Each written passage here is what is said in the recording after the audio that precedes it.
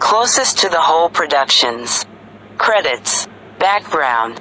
Closest to the Whole Productions is the production company of Mark Wahlberg. July 18, 2004. Logo. On a black background, we see a green golf circle with a red flag and with the red text, closest to the Whole Productions, underneath the circle. With one ball already in place.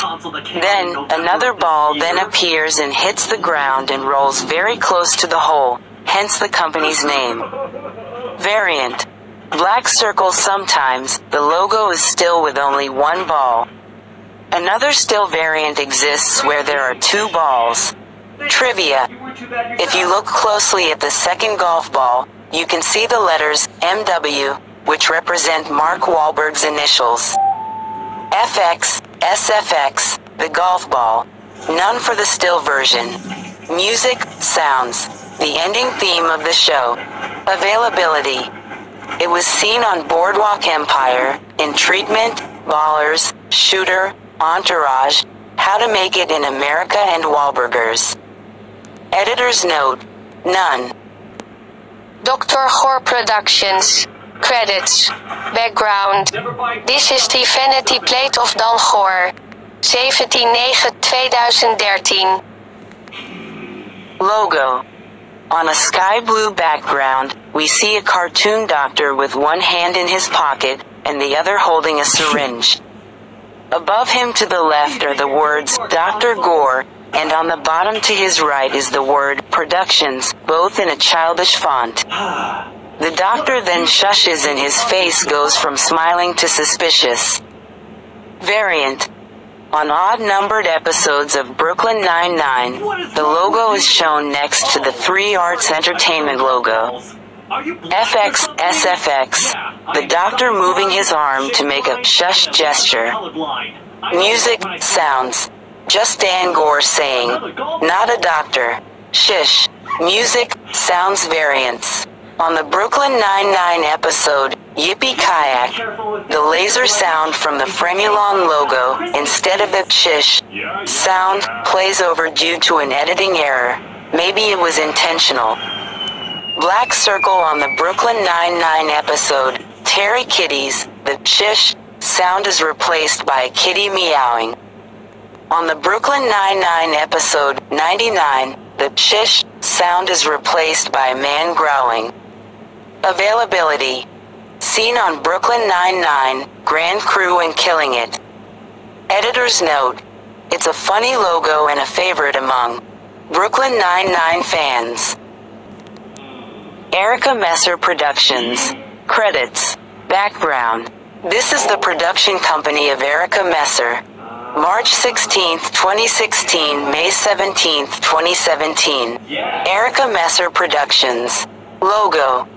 On a black background, we see a bordered photograph of a young Erica Messer and her brother out on a dock, watching a rocket take off in the distance. The company name is seen inside it, which is aligned to the left and has a shadow behind. FX, SFX, none. Music, sounds, none. Availability. Seen on Criminal Minds, Beyond Borders. Editor's note. It's a cube logo. Flying Glass of Milk Productions. Credits. Background. This is Matt Nix's production company, although the logo wasn't used until Season 2 of Burn Notice premiered on USA Network. July 10, 2008. Logo. On a light blue background with teal lines, the text, Flying Glass of Milk, curved and sketched. Zooms in, then, a winged glass that full of milk in a blue circle that has legs with red shoes, staring at us. Along with the text, Productions below it, both zooming in. The company name also has a red outline with a teal extension behind. Variant. On the comedians, the logo is next to the Tamaroa Productions logo. FX, SFX, the zooming in. Music, sounds. A cheerful, fast-paced three-note orchestral tune. Music, sounds variants. An alternate version exists, where the tune is rearranged and low-pitched with one additional note. Black circle otherwise, the ending theme of the show. Availability. Seen on Burn Notice, starting with Season 2. The Comedians, Complications, The Gifted, and the series adaptation of Turner and Hooch. This logo is expected to appear on the upcoming TV series adaptation of True Lies. Editor's note, none. Grammnet Productions. Credits. Background. Grammnet Productions, also known as Grammnet, NH Productions, is the production company of actor-producer Kelsey Grammer. November 30th, 1995. Nickname: The Dolphin. Logo: in a muddy blue area with streaks in the corners, a golden dolphin appears and quickly dives into an invisible pool of water, creating ripples. The ripples then produce a golden rectangle, in which a G quickly zooms in to fill the space. Below, two streaks form, GRAMMNET, in a golden sans font, and Productions, spread out in a different silver font. More streaks continue to move in the background as the G shines. Variants. And in association with disclaimer can be seen below the logo on some shows. On the original version of the logo, the aspect FOV is changed using VERT algorithm between the 4:3 and 16:9 versions. Starting in 2005 on Season 2 of Medium, the logo is altered in animation, with the ripples glowing at first before forming the rectangle. The logo is also enhanced with upgraded effects and a different, bolder font. On shows starting with Boss, it has an arc in the letters NH below the logo.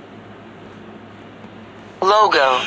Seen above the Kuzel Enterprises and Sandollar Television logos on a purple background, we see a square with two sections.